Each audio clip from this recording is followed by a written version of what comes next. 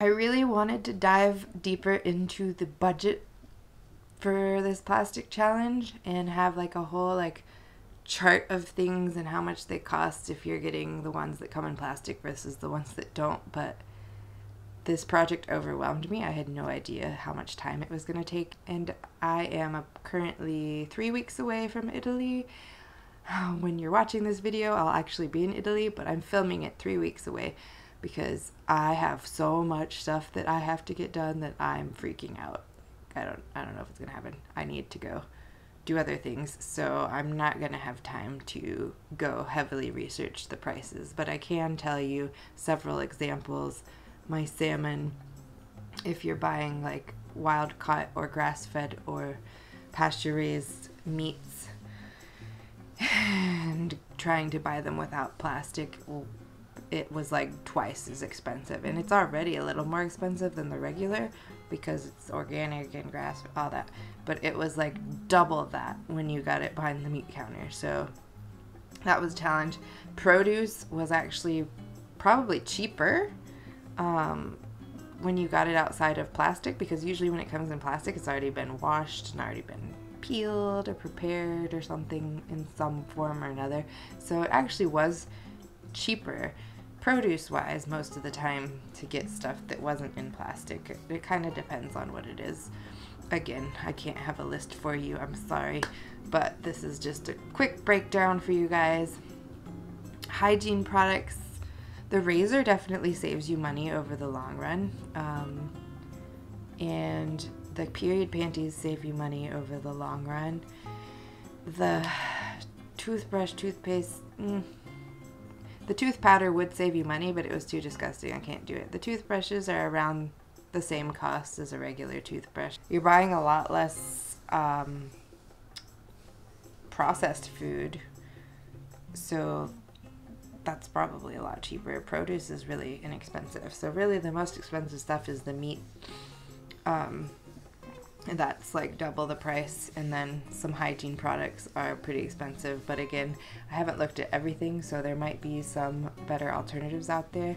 If you have the time for it, you can always make your own stuff, and that is way cheaper, but I personally have never come across any homemade things that I've made that I liked better than something I could get in the store. So food is a different story. I'm talking about like hygiene products here.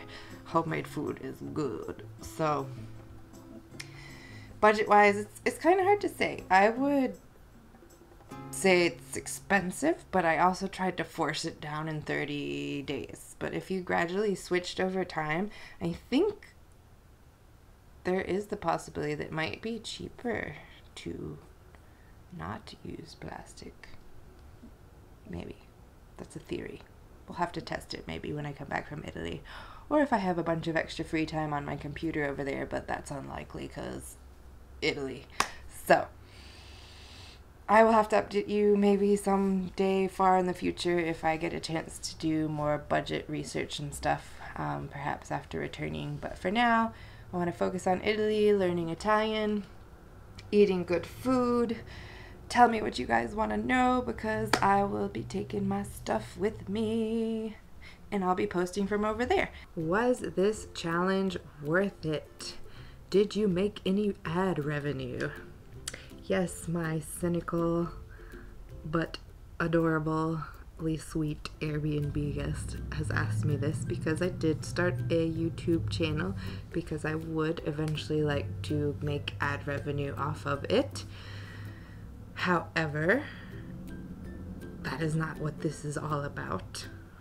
That would be lovely. I love to travel. I need a form of income that comes to me that I can do while traveling.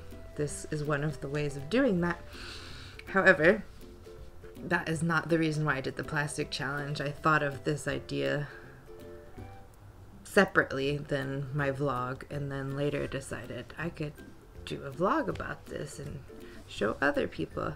So yes, this plastic challenge, 30-day plastic challenge, it was worth it. It was hard, and I failed a lot, and I might have chosen a bad time to do it when I'm trying to prepare for Italy. I honestly had no idea how much work was going to be involved in this before getting started, but I just wanted to dive in and do it, or else it was just gonna become another one of those ideas. It was like, oh, that's lovely, bye.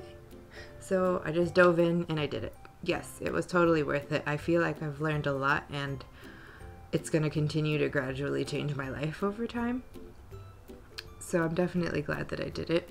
And I'm really thankful for all of you guys who have been watching this. No, the answer is no. I did not make any ad revenue off of these videos yet.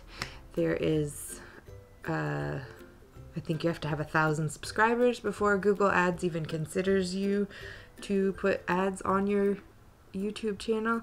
So keep sending me those subscribers so I can make some money, because this is a lot of work, guys. Like, I've had zero time for like anything over the last month. I've just been shooting and editing and spending my weekends and all my free time I'm not at work. Like, I've had to give up dance for several rehearsals because I couldn't squeeze it all in. So it is work. We're not getting paid for nothing.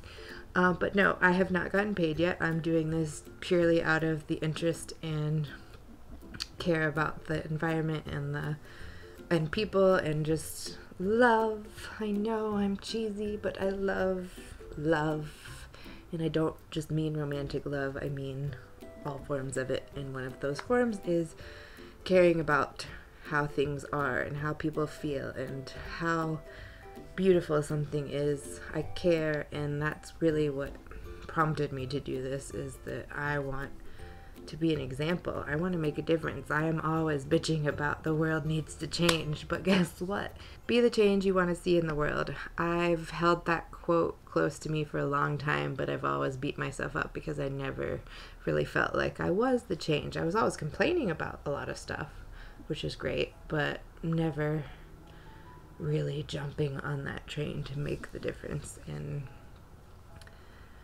I still struggle with self-esteem and believing myself, but yes, if I'm being transparent, I would like to make a change. I love it when people tell me that I've inspired them. I love it when people say that something I've done has made them want to be a better person.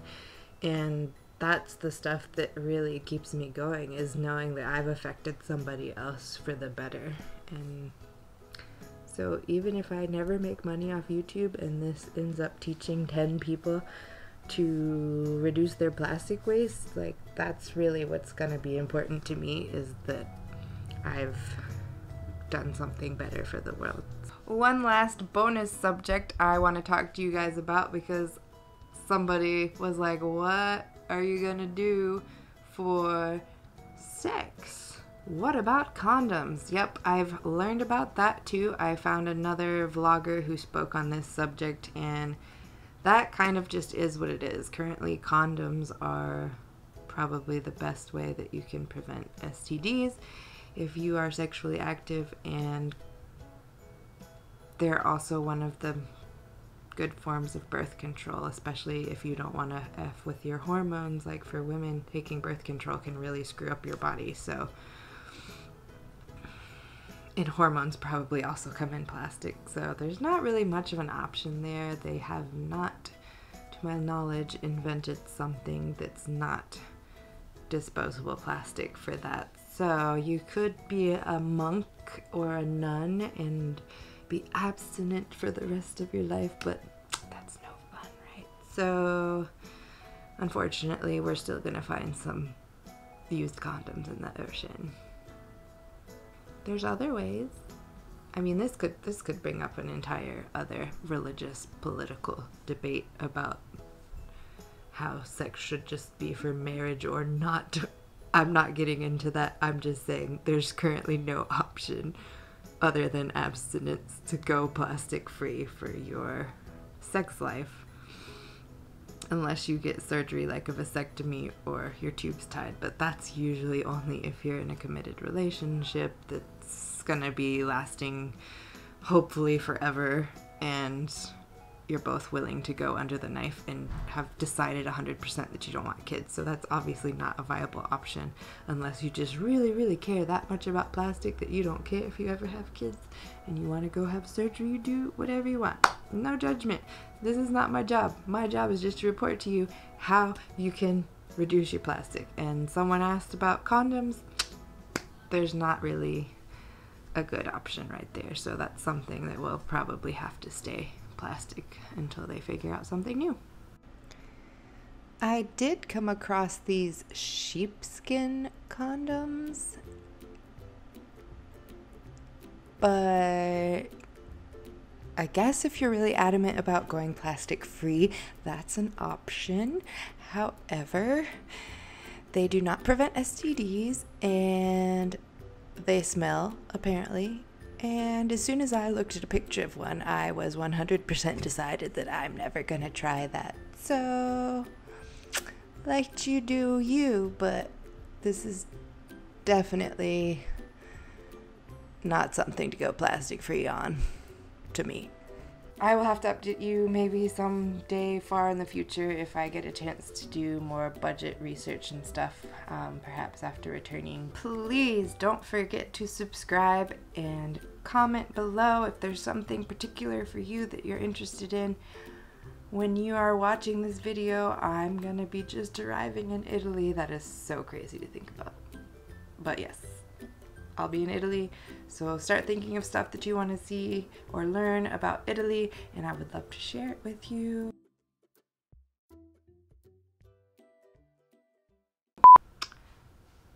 Oh well.